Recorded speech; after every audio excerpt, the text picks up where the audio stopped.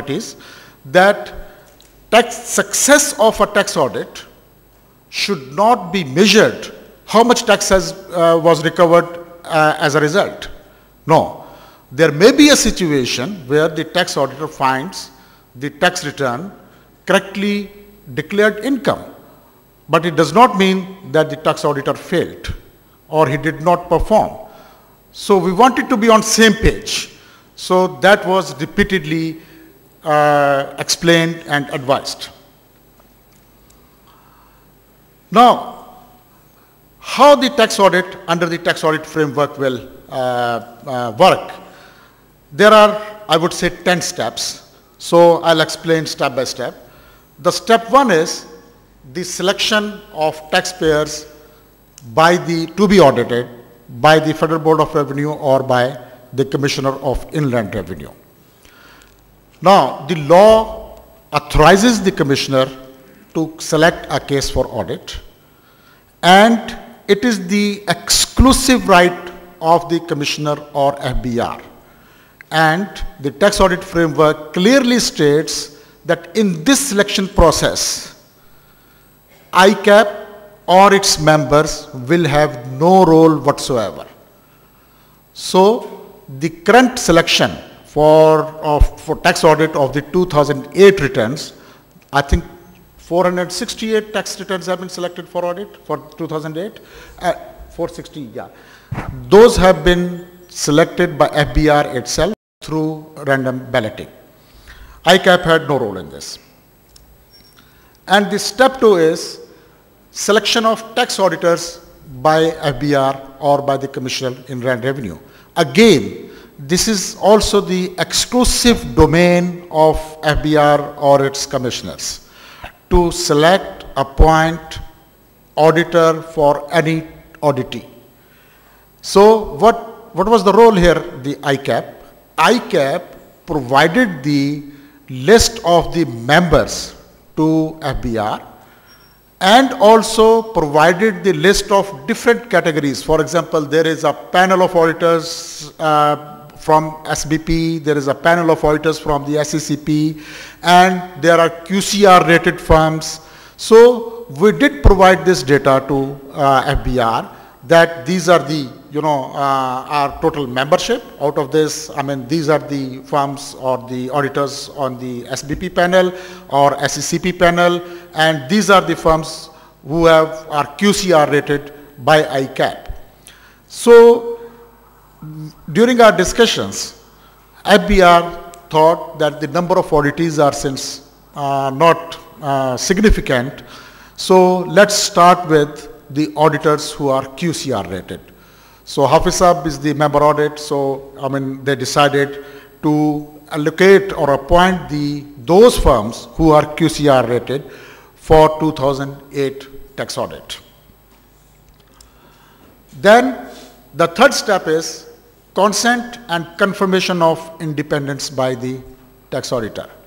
The moment the Commissioner will write to a tax auditor that you have been appointed or you have been nominated to be appointed as the auditor of a particular company, the tax auditor will file his consent to act as the auditor and also confirm that he has no conflict of interest. He is independent. There are 2 conditions specified in the tax audit framework, that a person who is the statutory auditor of a company or a firm who is the tax advisor of a company cannot be appointed as the auditor of that company. For 2008 selections, FBR has taken one more precautions. They have applied this basis to 3 years, that a firm should not be tax advisor or auditor for 2007, 8 and 9. Because there may be a situation that a person was not, or a chartered accountant was not auditor in 2008, but he was appointed subsequently. So that may create some sort of, or impair the independence. So this has been taken care of. So that the audit should not be for 3 years. Then the commissioner will issue a letter of engagement to the auditor. Here, I just wanted to highlight or emphasize that we have heard from different parts that there is a not very clarity on this issue, that who will issue the engagement, whether the tax auditor or the commissioner. The tax audit framework provides that the commissioner will issue the tax engagement letter that will be accepted and signed by the tax auditor and also by the taxpayer. So it's a tripartite contract or agreement. But it's not that simple. There are issues, and I'll talk on when I come to this particular aspect at a later stage. Then the auditor and the commissioner will do the risk evaluation and hold a pre-audit meeting. And in that meeting, preferably the taxpayer should also be invited. After there, maybe, it can be in two phases. First, the tax commissioner and the tax auditor meets, or commissioner or his representative. And in the second phase, they invite the taxpayer to just, before start of the tax audit. Then the auditor will finalize the audit plan and agree with the commissioner. Then auditor will execute the audit plan, and there is processes given in the tax audit framework. I'll explain in a later stage.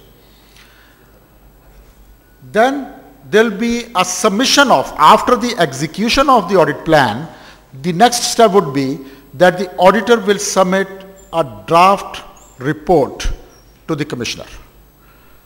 And then there will be a discussion that will take place between the tax auditor, commissioner or his representative, and the taxpayer. Taxpayer will also be invited to this meeting, or his representative. The last stage would be the auditor will submit a final report to the commissioner. So these are the, in brief, if you look at the tax audit framework, 10 steps. We can summarize. Now, selection of auditor, as I said before, it will be the sole discretion of FBR. No role from ICAP. I just wanted to make it very clear to the members. Statutory auditor or the tax advisor of a taxpayer shall not be appointed as the auditor.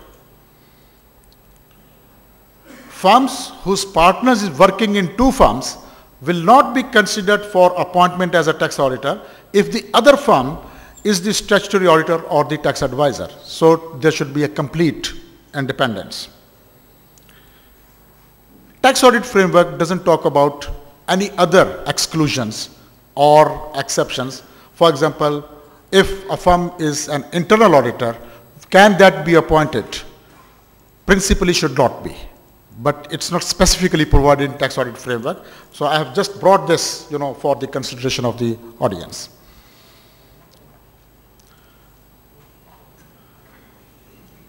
Then, what is the suggested criteria for selection of auditor as have been provided in the tax audit framework? As I said before, there are different, the auditors can be categorized. I just wanted to avoid this word, the categorization, but there are, the panels for the financial sector by the issues State Bank of Pakistan and SAQIB. So this was category A, B, C firms for financial sectors from SBP panel. That is one suggestion.